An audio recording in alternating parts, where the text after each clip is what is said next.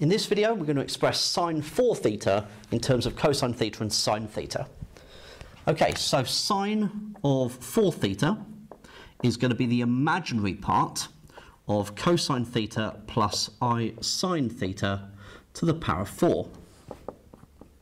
So using binomial expansion, we're going to get cosine to the 4 theta plus 4 cosine cubed theta times I sine theta plus 6 cosine squared theta times I sine theta squared plus 4 cosine theta times I sine theta cubed plus I sine theta to the 4.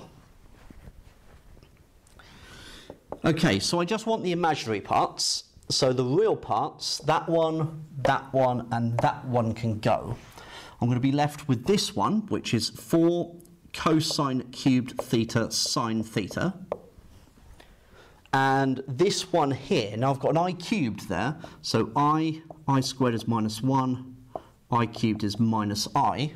So we've got minus 4 cosine theta sine cubed theta.